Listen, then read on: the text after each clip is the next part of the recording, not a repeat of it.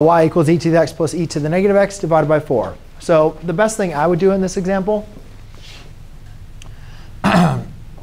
you guys would agree with me that this is really e to the x over 4 plus e to the negative x over 4?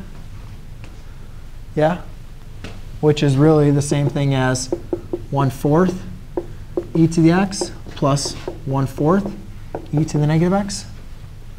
Right? I do that because I don't want to use the quotient rule. Right?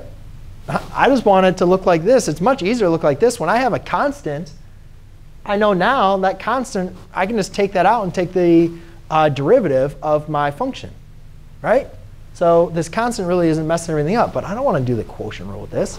So always look, always look to simplify before taking the derivative. So in this case, we have y equals 1/4 e to the x, and then plus 1/4 e to the negative x. But be careful here. Now I have to take the derivative of my negative x, which is equal to -1.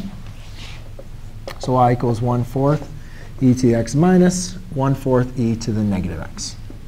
And we can't subtract them, though, because their powers are not the same. However, we could actually let's simplify this even further.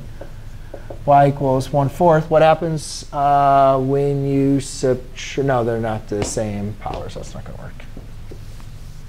Oh, shoot. What am I doing? Y. There's the y derivative. OK.